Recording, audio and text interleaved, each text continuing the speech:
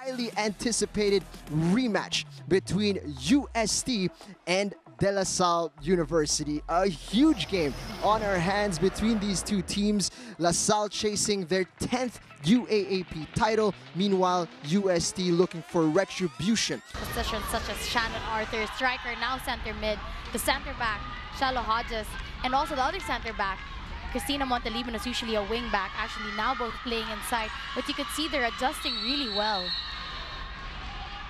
Delivery into the box, it's a dangerous one, and it's a goal!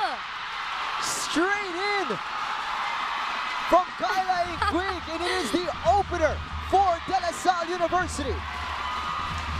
Beautifully well taken free kick by Kyla Inquig. Sent it into the danger zone.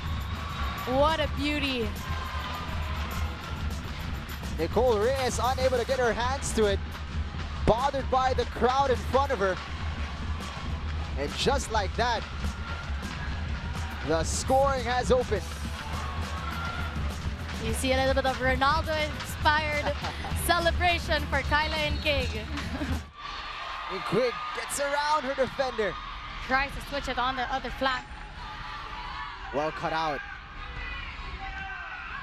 Lemoran now with the ball. UST very dangerous on the ball. Oh, what a reverse pass! She's onside! Equalizer, UST! And just like that, again you can see Lemoran brings them on that right side.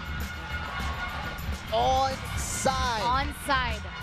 Switches the ball to Shalame Kadag, and oh, what a cool collected finish by Shalame Kadag. Her 8th goal so far this season. Mariel Tejada caught napping there, did not see that Kadag was behind her. And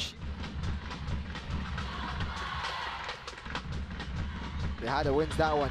Andaya cuts inside, continues her run.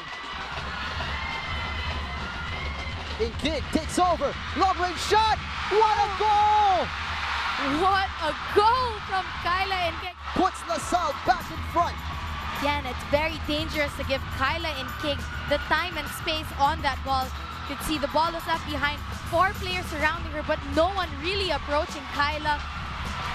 Once she saw that goal, just took in that long range effort, and the rest was history. Credit must go to Nicole Andaya as well. She fought hard to get the ball to Inquig. The La Salle crowd making themselves heard.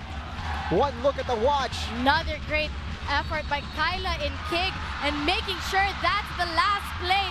La Salle now back-to-back champions, season 79 and season 80. You have to give it to Coach Hans, how he was able to work around with his players. Again, as I said, a couple of players were not playing their natural positions, but somehow they were able to really shape